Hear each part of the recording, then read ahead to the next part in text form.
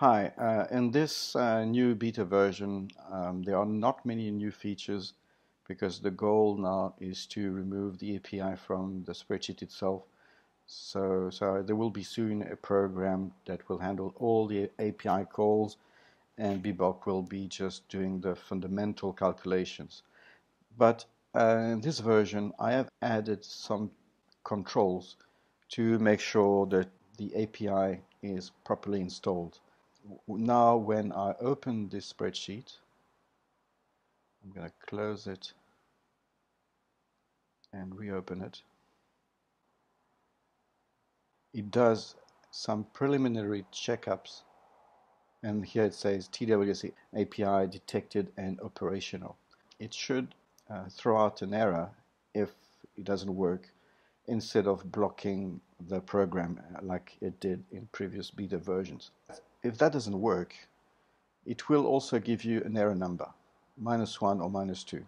-2 means it's not properly installed. -1, it means that it is installed but it can't connect.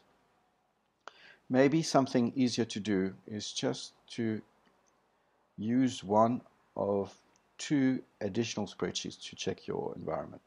First is the reference list. The reference list will check whether BIBOP detects the API. So let's just click on that. And here it says, yes, there's a TWS ActiveX module.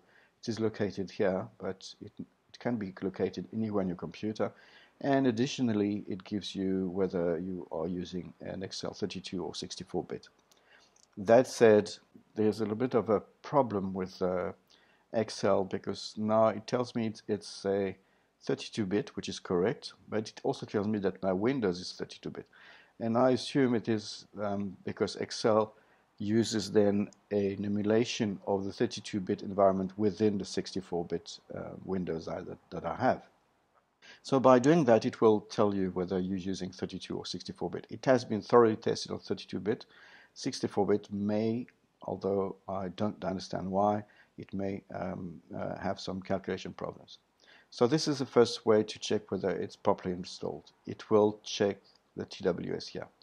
The other possibility is to go further and run this trimmed down version of BIBOP, which just checks whether the TWS is properly installed and whether you can connect. So if I click here, it tells me connected. So this is okay.